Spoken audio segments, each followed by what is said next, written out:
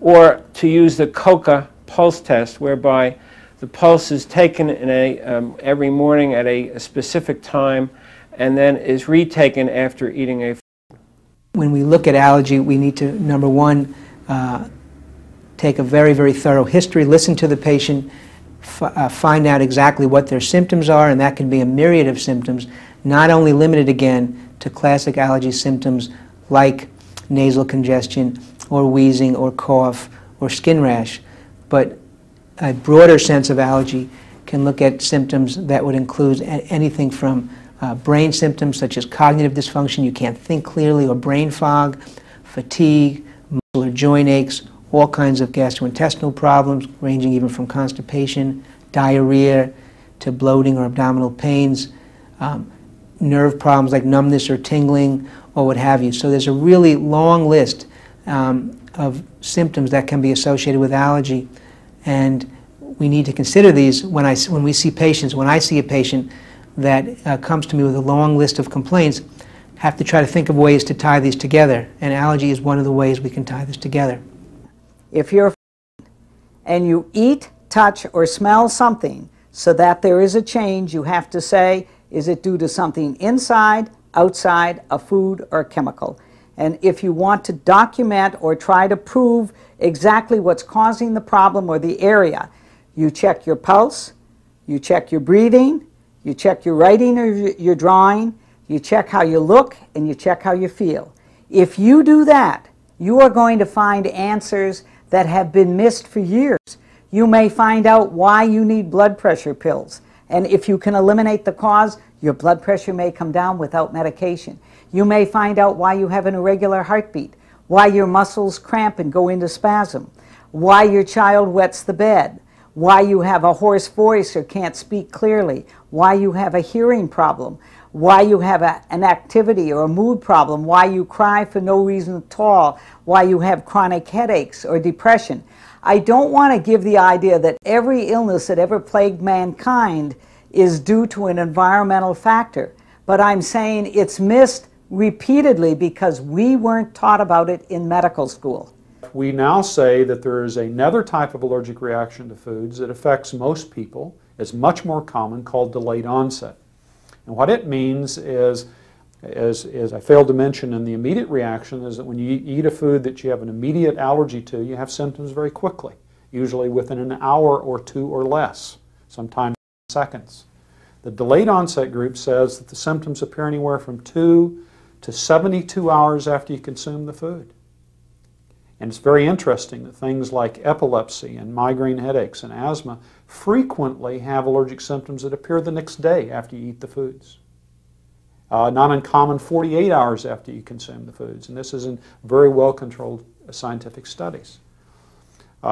Secondly, it's not 1 or 2 foods, it's anywhere from 3 foods to 5 foods to 10 foods. In the Egger study on epilepsy, for example, he found one kid that could provoke an epileptic seizure to any one of 10 different foods in his diet. Third, you can't pick it up with a skin test. You need to use another testing procedure that I'm familiar with, that I've used for 15 years, called the IgG, not IgE, but IgG ELISA test, that is an excellent screening test to pick up delayed onset food allergy.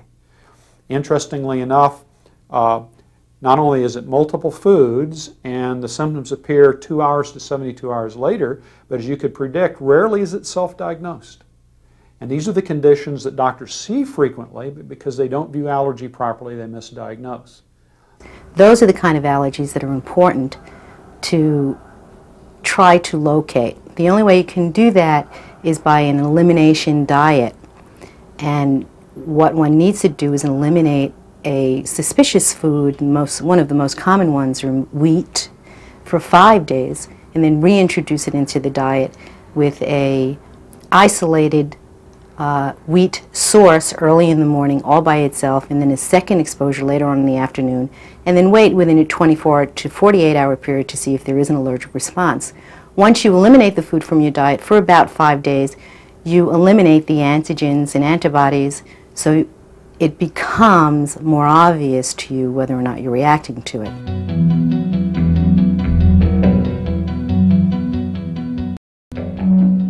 many people will have more than one allergic condition.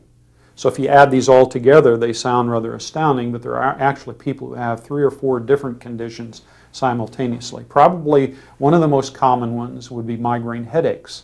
It's been estimated that it does affect about 30 million Americans, of which approximately 5 to 6 million have migraine headaches at least once a month, sometimes 250 times a year.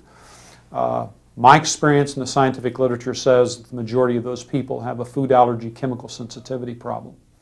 Another real common condition is irritable bowel syndrome that we see extremely frequently. In fact, it's the single most common reason why people go to see a gastrointestinal specialist.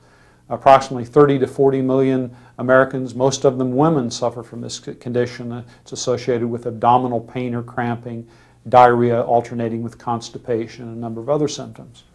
As you get more and more of a saturation of this waste material around the cells, what happens is the body goes into seeing it as a poison, and it creates an allergic response. The histamine becomes stronger and stronger, and the body does everything it can to throw it off. So you might get hives, you might get boils, you might get discharges from the nose, the watery eyes, the tickling in the throat, all this anxiety feelings. These are all part of allergic responses. Depending on what the shock organ is, whether it's the lungs, someone will have asthma. If it's the skin, someone will get eczema or hives or swelling. If it's the gastrointestinal tract, someone will get diarrhea or bloating. Will depend on the kind of reaction someone has. A condition that neurologists call chronic neurological conditions of unknown cause. These are things like loss of feeling and abnormal sensations in the arms and legs called peripheral neuropathy, and balance problems called ataxia. We're now suspecting that a gluten sensitivity, an allergy or sensitivity to gluten found in wheat, rye, barley, and oats may play a real important role. And I should also mention autism. Autism, there's now published literature suggesting that autistic kids, many of those kids, their condition is at least aggravated, if not fundamentally caused by exposure to common food allergens such as dairy products and wheat products. If the inflammatory process continues, chronic conditions develop, such as sinusitis or arthritis. And if these conditions and allergies are not taken care of, then later degenerative diseases can take place, which are not reversible.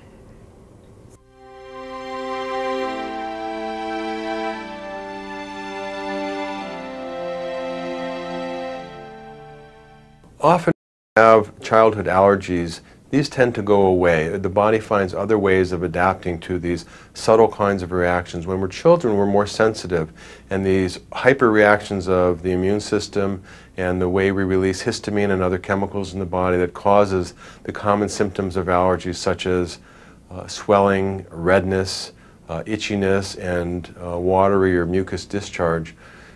These can pass, but we may still manifest them later in terms of other imbalance. And as we experience more stress in our life, or we're exposed to more chemicals, or we develop other habits such as the regular intake of sugar, or we start smoking cigarettes, or we use alcohol regularly, or caffeine, these tend to weaken the body's immune system, and then we become more sensitive again, or our bodies tend to become more reactive.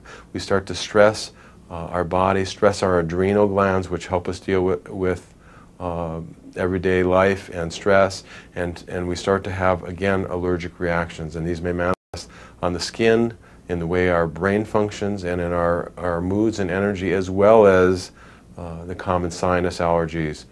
Our diet has changed an awful lot in the last 50 years. We've restricted the number of foods we're eating. We've overprocessed our foods. We've chemicalized our foods. In fact, we're malnourished, and I think that plays a real strong role in the epidemic of allergy. Usually it has to do with the overload of the detox pathways.